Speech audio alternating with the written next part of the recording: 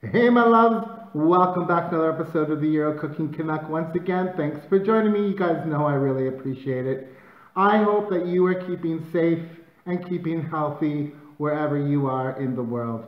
Guys, on today's segment of Memories of Macedonia, I want to show you a really special recipe. This is such a good recipe. If you've ever been to the city of Veles in Macedonia, you might have tried what they call Veleshka Tava. It's a regional dish to the Veles area. You can cook this in a casserole or in a clay pot or anything that you have. It's decadent, it's really homey, really rustic, and you guys are gonna love it. So without further ado, let's get in the kitchen and let's make Veleshka Tava. Haydi.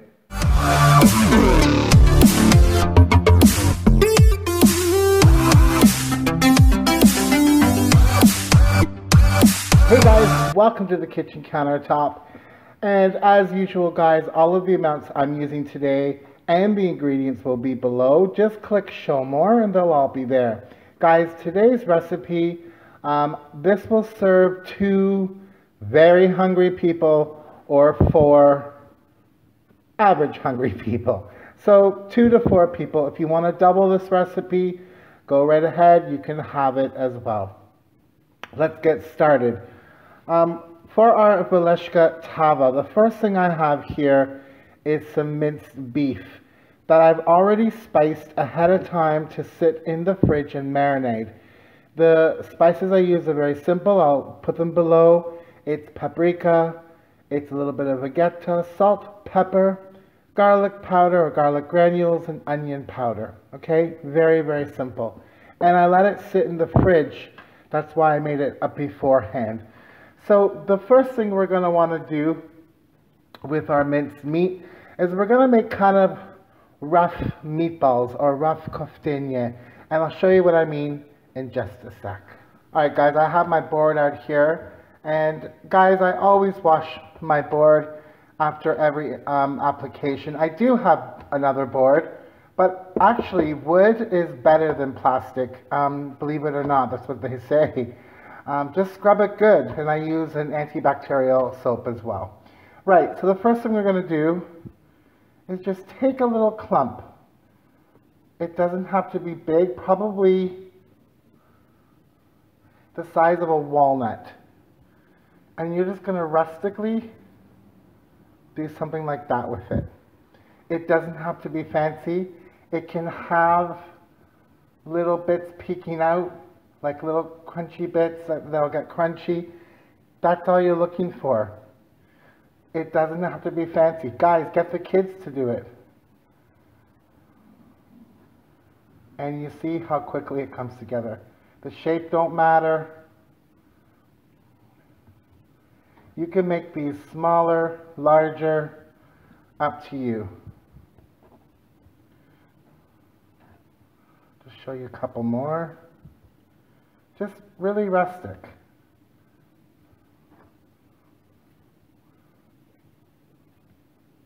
Alright, so continue doing those until they're all done, and then we'll head to the stove. Last couple here, guys. So as you see, they should be like little bite-sized, rough-looking koftinje or meatballs. Alright, now let's get to the stove. Hey guys, welcome to the stove. I have some vegetable oil heating up in my skillet. Guys, use a deep, wide skillet for this if you can. So we're going to go ahead and start adding our little meatball koftinje. If you have to do this in batches, do it in batches, guys, because you want to get these crispy. They're going into somewhat of a stew, which you might think defeats the purpose. However, it does make for nice contrast in texture.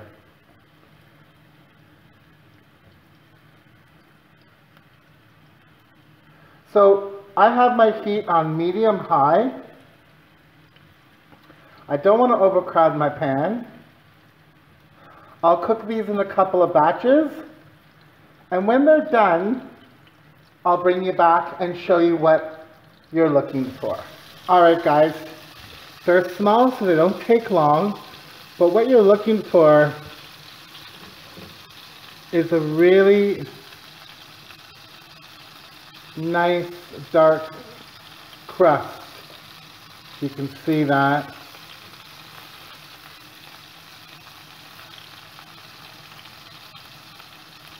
A very nice dark crust. Don't worry about having to cook them all the way through. They probably will anyways because they're so small. So this is my first batch. I'm going to take these out and I'm going to continue with the second batch and then I'll show you what I do next. Hey guys, what I have here is a half a kilo of a pork roast. I got a kilo and just cut it in half. I've washed it and I'm just going to pat it dry. Okay, good enough.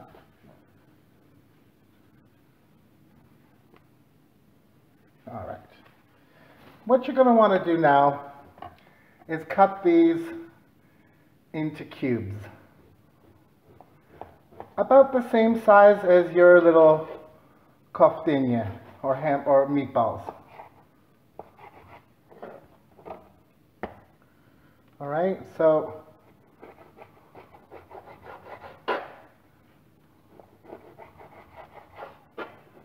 if you have a narrower end, make it bigger. Those are okay.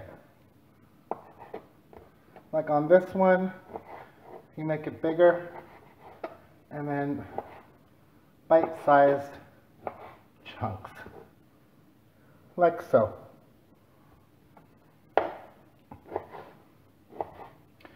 So continue chopping up your pork. If you have a butcher or you can get this already chopped up in the market, happy days, but it's cheaper to buy it in bulk, guys.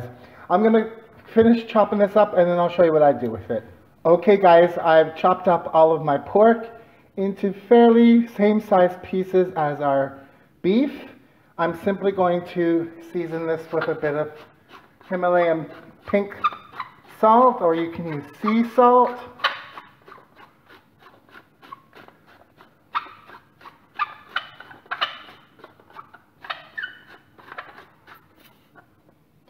Some cracked black pepper.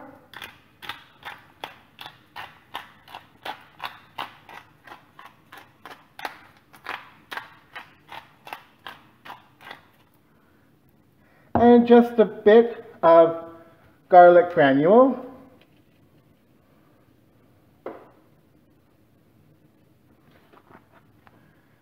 Just give this a toss. Clean hands.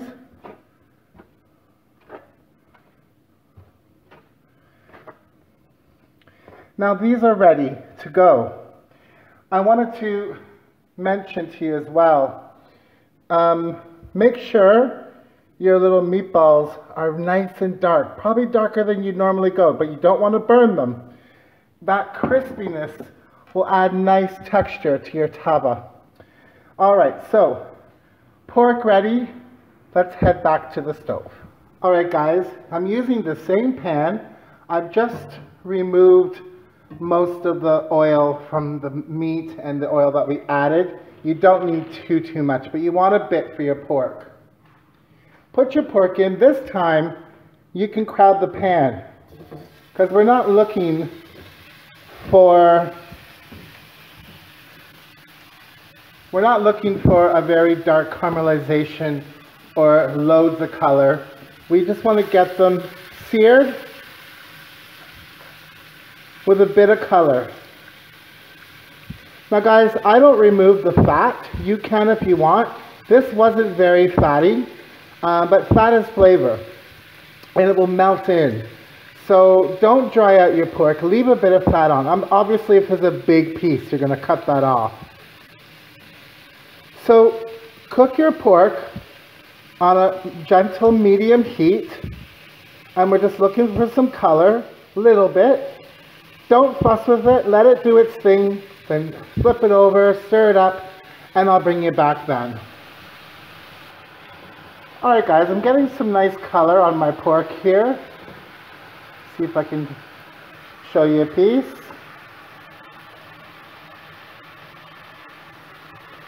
Don't want it too brown. So at this point, I'm going to turn my heat right to low. And let's move on to the next step. Hey guys, so I've had my pork on a very low heat. In the meantime, sliver or slice a large onion and garlic cloves, and you're also going to slice those. The amount of garlic you use, up to you guys, but it does call for a bit of garlic, so I have quite a bit. You know me, I love my garlic. So go ahead and add that.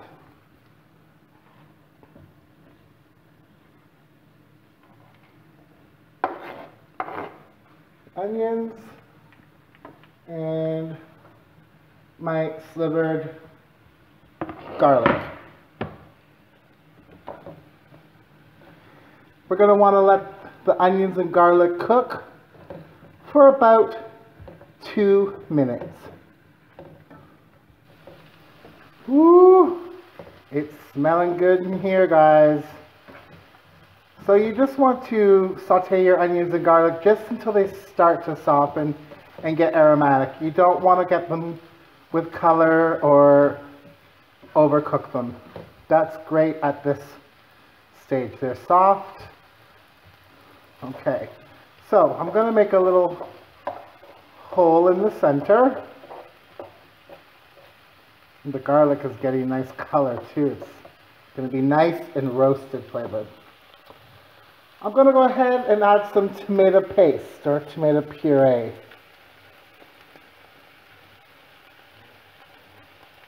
Again, guys, the amounts will be below. All right. Switch to a wooden spoon and just fry it a bit to get the raw taste out. And then start incorporating it in.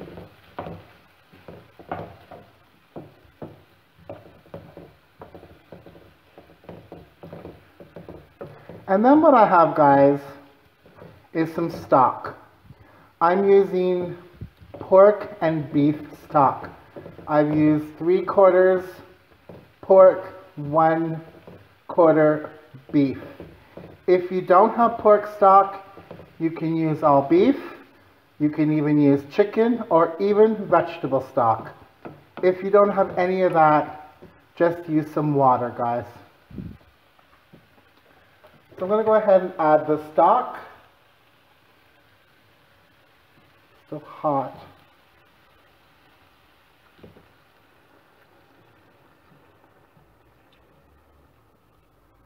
Lovely jubbly. What we want to do now is we want the pork to be tender, but it doesn't have to be fall apart fork tender because we're going to cook this more later. So bring this to a boil.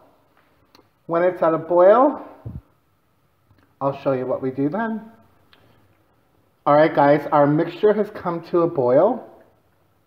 At this point, you want to carefully give it a taste. It's hot for seasoning. I did, and this is perfect. Doesn't need anything else. So now that this has come to a boil,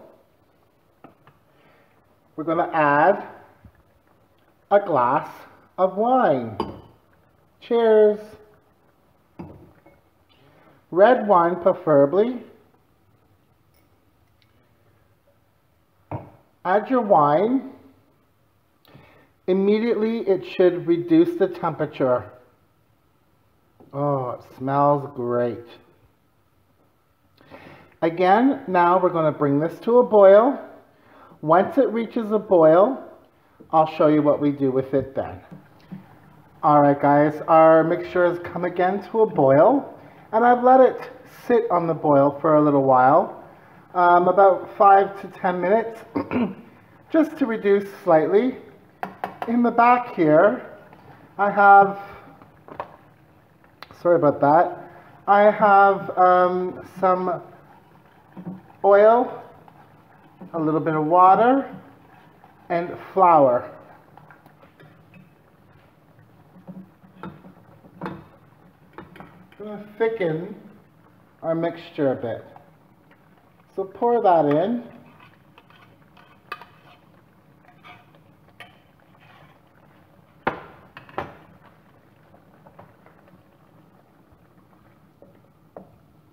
Give that a mix.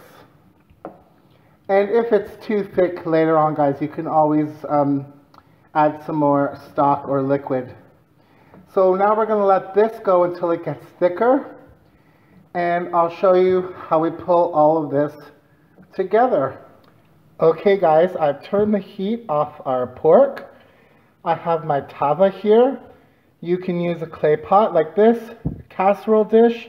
Just use something with a wide circumference. I wouldn't use a Dutch oven, and you'll see why later.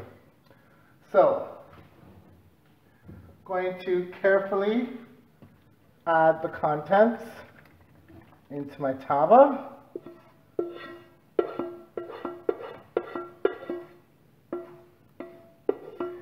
And after you add the flour, taste it again, guys. Mine was perfect, didn't need anything. But you want to taste for seasoning. Then go ahead, add your little meatballs or koftinje.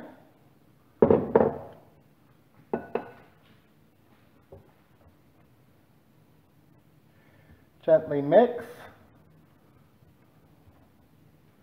It's already looking amazing. It's not even done, guys. Look at that.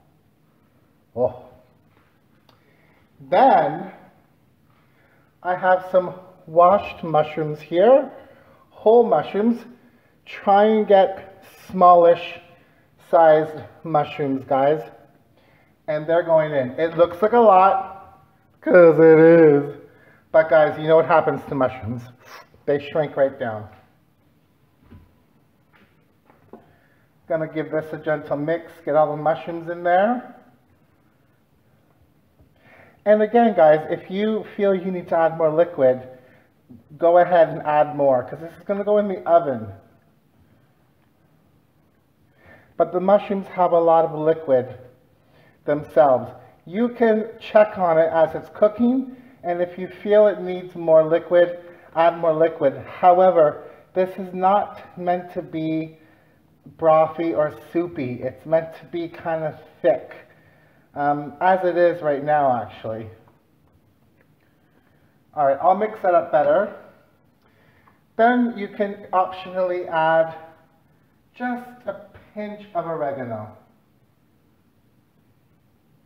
Just the smallest pinch. If you like, you can also add some bay leaves. Give this a gentle mix.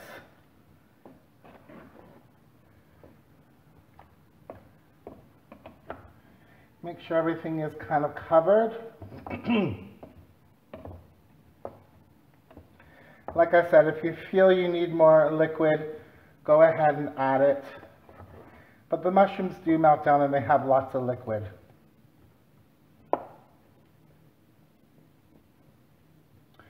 All right, what you're going to do now is you're going to cover this with tin foil or a cap or a lid, whatever you have. What I'm going to do is I'm going to cover it with some parchment paper. And I'm going to put the lid on it. This is going to go into the oven at 200 Celsius for about 20 minutes. And the reason being is we want now the pork to get really, really tender. All right, guys, and then I'll show you what we do after the 20-minute mark. Hang in with me, guys. Hey, guys, so after the 20 minutes that your mixture is in the oven, that your tava is in the oven, you're going to uncover your casserole dish or your tava, and you're going to continue to cook it anywhere between a half an hour up to 45 to 50 minutes, depending on your oven. You want it to have a bit of a gravy, but you don't want it soupy, okay? So what I have here, guys, while this is in the oven, it's almost ready to go, I have some Casserole cheese. If you can't find Casserole cheese where you are, mozzarella or provolone will do fine. And I'm going to grate it. So I'm going to just cut off a piece to make it flat. Chef's treat, you know, quality control. Delish. I'm going to go ahead and grate my Casserole cheese. And when this is all done, we'll bring the tava out. And you guys probably know what's next, right? Cheese is going on top. Oh yeah. Alright guys, Veleshka Tava is out of the oven. It's looking good. There's some beautiful gravy in there. The pork is tender and I've removed the bay leaves. So I'm going to go ahead and add our Casserole cheese.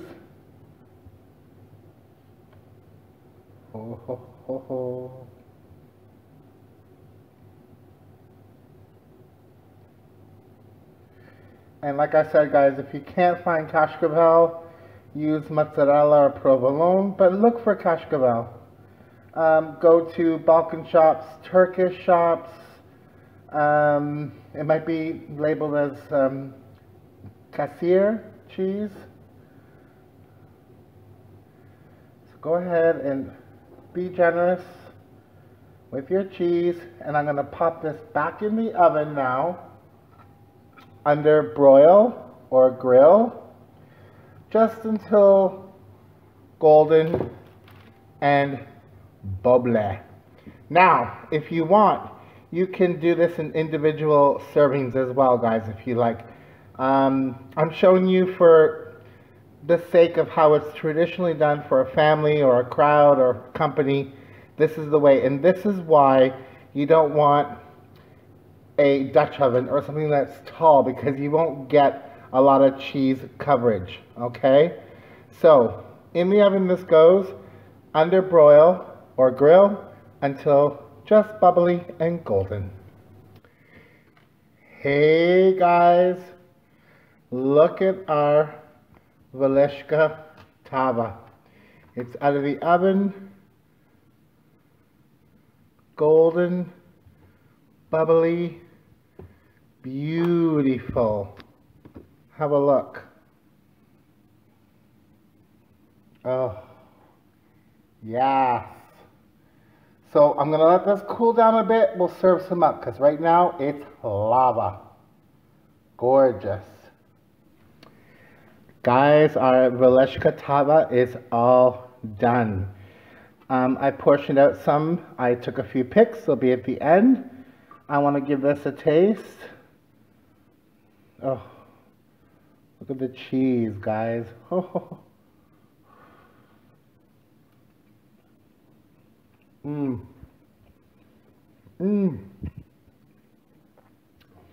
I got some pork and mushroom. The pork is spoon tender, guys. Honestly, so good.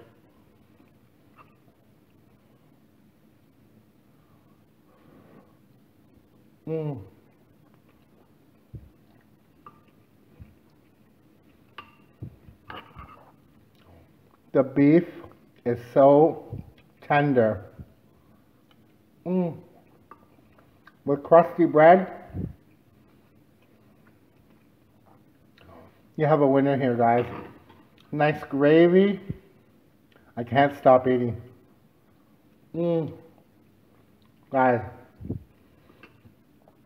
this really brings me back to Veles. You have to try this recipe, guys. I know the video was a bit long, but it is so worth it. This is one of the best things, honestly, I've ever made on my channel, and I'm not joking. It's so darn good. Guys, follow me on social media, like the video, share it with your friends. If you haven't subscribed, come join me. I'd love to have you. Please comment. I love all your comments. I will reply back.